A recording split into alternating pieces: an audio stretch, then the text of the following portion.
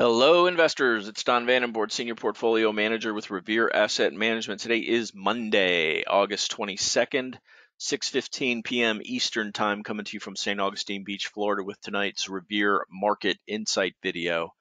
Take two, because I just recorded an entire video, 25 minutes on mute. Not a fun feeling when you realize that you just did that, so I get to do it over again. And here we go. State of the market, downgraded from uptrend to uptrend with caution after the recent breakout on August 10th. Failed miserably, 2 terrible days of action in the indexes and in leading stocks. Let's get over to the trend gauge here. We can see the updates. Leaders from bullish to neutral. Our leadership list riddled with down 3, down 4, down 5, down 6% days. That's not how you want leading stocks to own, especially after most of them also pulled back on Friday. A couple of our stops hit today. That's how you get out of the market. Stick to your stops. Let the market make the decision for you. Short term, the indexes, the 5 major indexes versus their 21-day exponential moving average. 4 of the 5 close below or on the 21-day moving average today. So we're still on green there because we need 2 closes below to make a move. But the yellow arrow, we're really more on neutral than we are. Of course, I've been wrong before. There have been plenty of times with 1 close below, I thought, go ahead and move it, and the market thought differently, so I don't ever try to predict. We let the price action dictate. Medium term, the 50-day moving average, we're still firmly above there as we've been extended from it due to the recent run-up and the slope of the line just recently changing. Long term, the 200-day moving average on red, a couple days of closes above the 200 for a few of the indexes last week, but that came to a miserable conclusion today as what just happened. The 810 breakout failed, indexes below the 21. Let's take a look at the results here.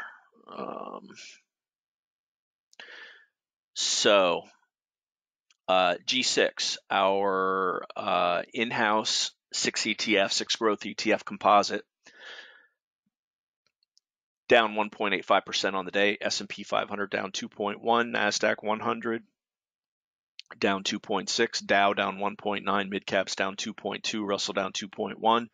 Global diversified 60/40 stock and bond down 1.3, in-house GROTECTION down 1.2%, picking up some alpha 2 of the last 3 sessions, but still down. But some of the actions that we were able to make and the leading stocks that we are in, losing less than the market. It's cold comfort. We hate giving gains back, but it's part of the process. And we'll dive into what our remaining holdings look like as we progress through this. So let's take a look at some charts. We'll bring up the tail of the tape. And first of all, let's talk about why we do what we do here at Revere. This is a daily chart of the S&P 500.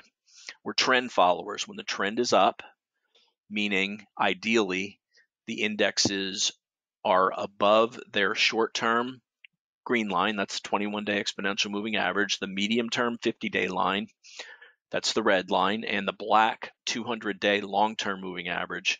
You can participate in the market and sleep well.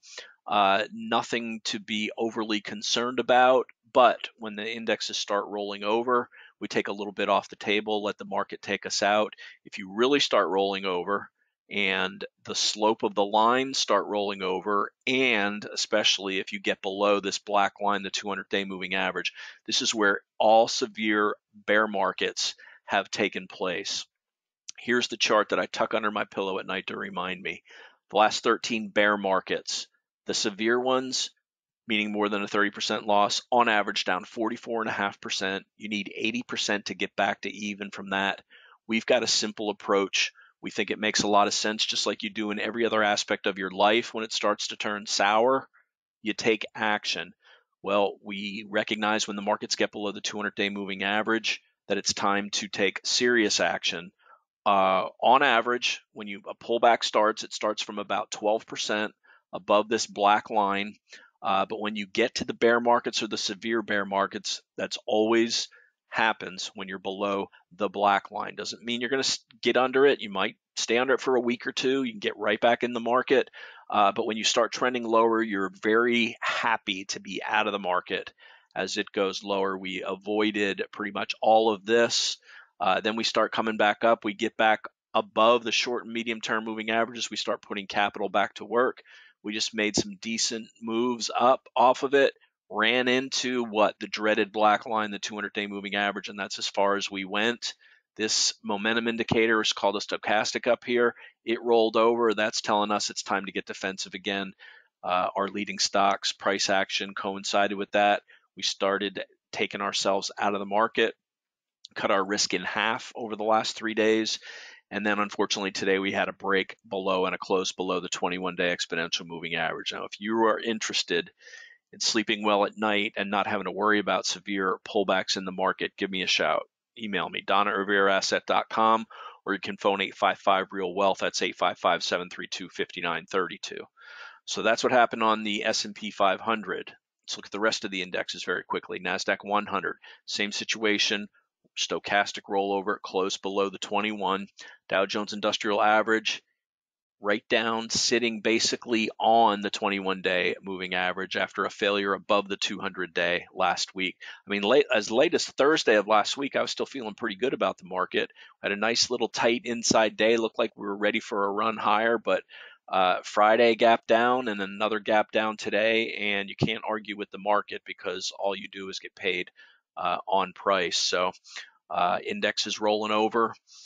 Certainly not ideal. It happens. You protect your capital when it happens because you never know how far down it's going to go. But we do know when we're below this black line that risk is at the highest it possibly can be in the market.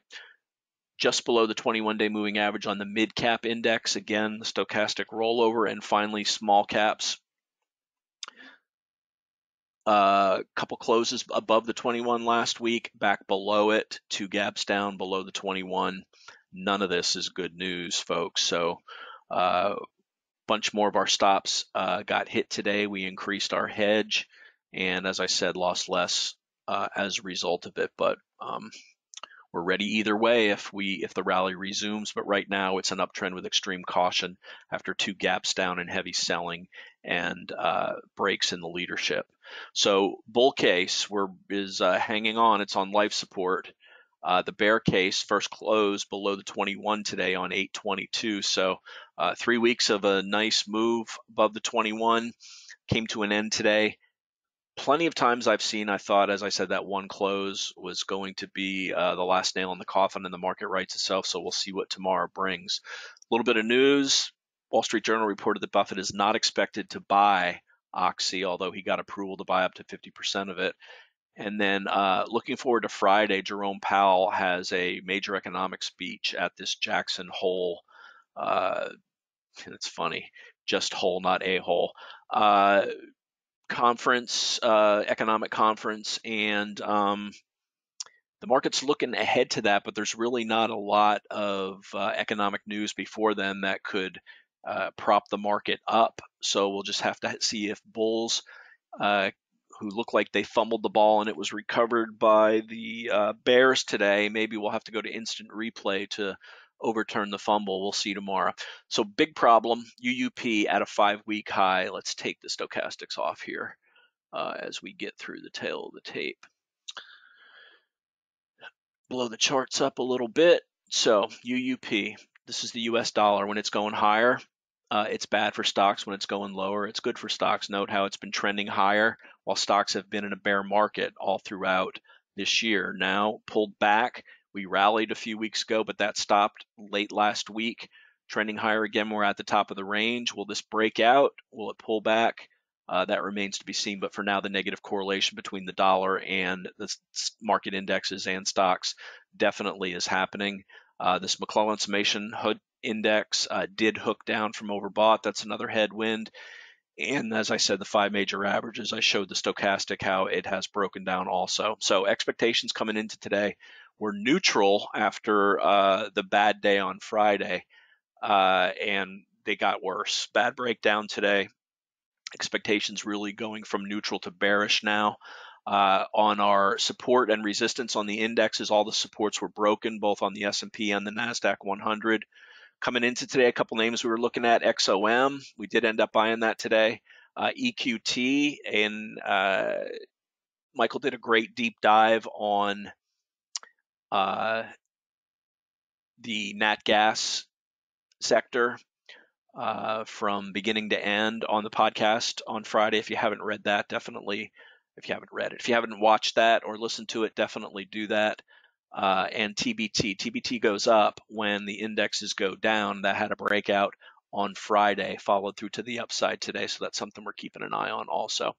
So the action, the gap down, trended lower. Let's take a look at the intraday, and really it was just a trend day down in the S&P 500. Here's the opening. When you make your high in the first 5 minutes of the day, that's not a good day. Down, base, basically a trend down day, breaking below the 21. And also look at these levels of support that were broken today. We closed right on top of this big level, 42.28 to 32 on Friday, broken. The declining 150-day moving average, broken. The COVID rally pullback and 23% Fibonacci level from the rally at 4,200, broken.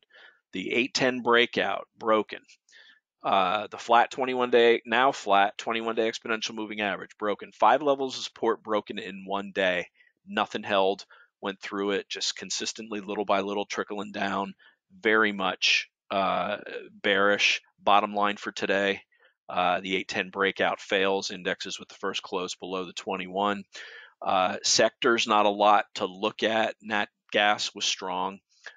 Oils went from negative to positive to mixed by the end of the day. Biotech started strong and ended up red. Let's take a look at that, as that had been a recent leading index, but this negative reversal was a heads up of some things to come, as we had quite a few down days strung together, and that's just screaming risk off.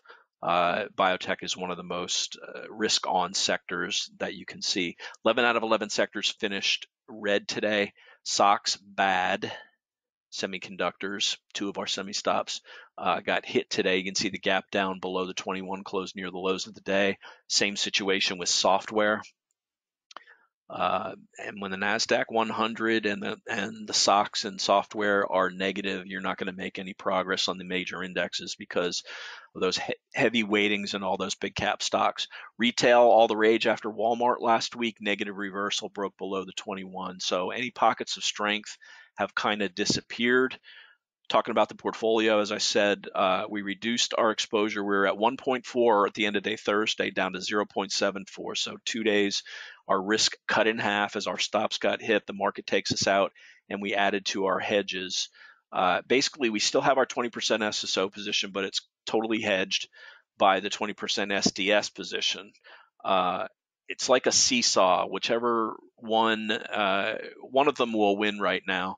And it's possible we turn around, go right back up. We can lock in a small gain on our SDS. If we go down lower, we'll sell our SSO and the hedge will turn into a directional play. It's a big move down to the 50-day moving average without a lot of support, as we're 4.4% above the 50-day moving average. So as I said, we added to, doubled up our SDS hedge today. We trimmed ON, locked in some gains on part of the position. We have a small piece of it left. It is holding up pretty well, and it is one of the leaders. We did get stopped on MPWR, our remaining small piece of that today, as our stops were hit. If I could type MPWR, broke below the 21, so we're stopped out on that. And also GFS, stopped out on the last piece of that too. 60 was our drop dead spot for that. Let's see what else. Bought Exxon. Here's XOM. Oils strong before, gapped before the market looked like they were going to gap up. Then they got some oil news that came out. There's been a lot of OPEC chatter coming out. So we pulled back, tapped the 21-day EMA. Some good OPEC news came out. We had a reversal, close near the high of the day. This is a great low risk setup. So we took that today. And then, as I said, we doubled up our SDS position today. So what's left in the portfolio? We still have Apple. Apple, the 21-day is above our cost basis, so we're going to give it to the 21. We still have LNTH acting extremely well, nice and tight, low volume pullback here above the 21, profits in that. SWAV, strongest stock in the market, 5 days up, 2 days down, another couple days up, consolidating that. Outside negative reversal today, but the volume was light, and this is really the market dragging it down, but it is one of the strongest stocks in the market. BJ's, we bought this last week on the gap up on Thursday. Did break below the low of the gap, very close to our stop. It did fill the gap, so our stop is just below there. We'll see how that, if that can hold on tomorrow. If not, we've got a 2% size on it. Our first buy is usually 1.5 to 3%, depending on the volatility, and then we double it up if we get between 1/4 and 1/2 ATR of profits. And if we never get that, then we just get stopped out on that small position for a minimal loss, and the loss is usually less than 0.1% of the portfolio on that first half buy. Let's see what else we're still holding on to. Enphase, gap down, but was kind of strong all day. Bounced, undercut, and reclaimed the 21-day exponential moving average. So relatively strong is what I should say. I talked about us selling half of ON. Wolf, we're still holding on to this. We've done 3 buys on this. Slightly negative on them now. Not going to give this much more room, but it was green at one point this morning when the market was deeply red. So it's very clearly that it's a pretty popular stock, and money is flowing into it. But whether or not the market will, the specter of a weak market is what could sound the death knell for it. LNG, negative reversal today, very strong. This looks a little bit like an evening star pattern, which is a reversal pattern. We're keeping a tight watch on this. We've got 3 buys on this, and we've got profits in all 3 of them, so we'll lock those in if things get worse. But that's the story on stocks. That's the story on the indexes, and that is going to wrap it. So as always, like to hear from you. You can email me, don@revereasset.com. You can phone 855-REAL-WEALTH. That's 855-732-5932. Remember, in the market, it's not how much you make, it's how much you keep. We get defensive when the market turns against us. We're with the market making gains when the market is in our favor, but we've got an if-then-else plan for every scenario. And if you're interested in this approach, give us a shout. So wrapping up Monday, August 22nd for the second time, this time with audio. This is Don Vandenbord telling it like it is. Thanks for listening and have a great day.